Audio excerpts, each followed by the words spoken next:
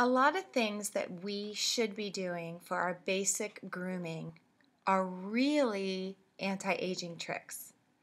There's two of them I want to talk to you about today that you absolutely must be doing if you want to look the youngest version of you. First of all, you need to make sure the only hair you have on your face, if you're a woman, is growing out of your head. And if you're a man, is growing out of your head, trimmed eyebrows, and if you want to have a goatee or any kind of facial hair. And that's it.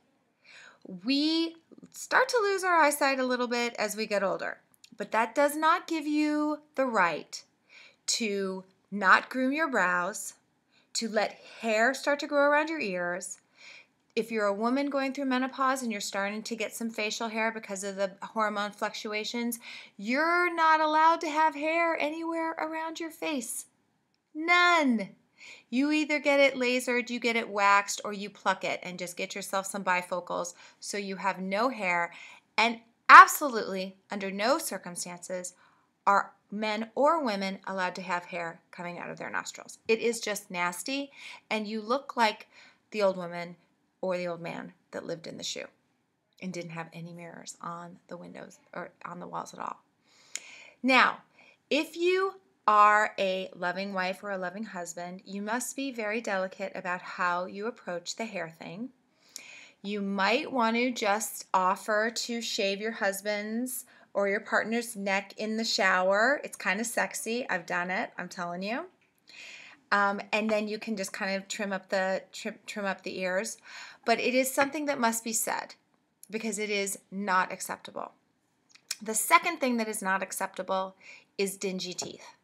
There is nothing in the world that will age you faster than yellow or gray or dark teeth.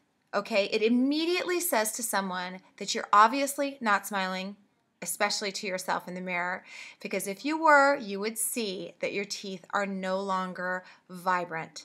That doesn't mean that everyone needs to go out and get fake teeth, because that just looks just as bad. It looks like chiclets, and I think you should just work with what you've got.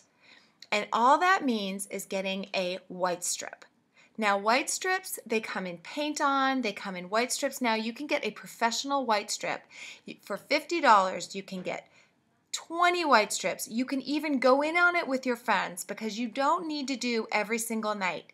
You can take 6 shades off of dinge off your teeth in 1 or 2 white strips. So if you just do 1 white strip for a half an hour once a week, you are going to see a gigantic, beautiful white smile over the course of a month. And that's only once a week.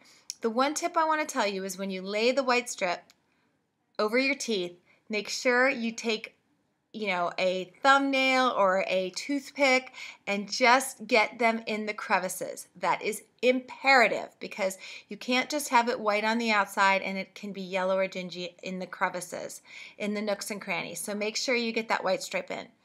Those are the first 2 things that you must do, which is our basic grooming, to look younger.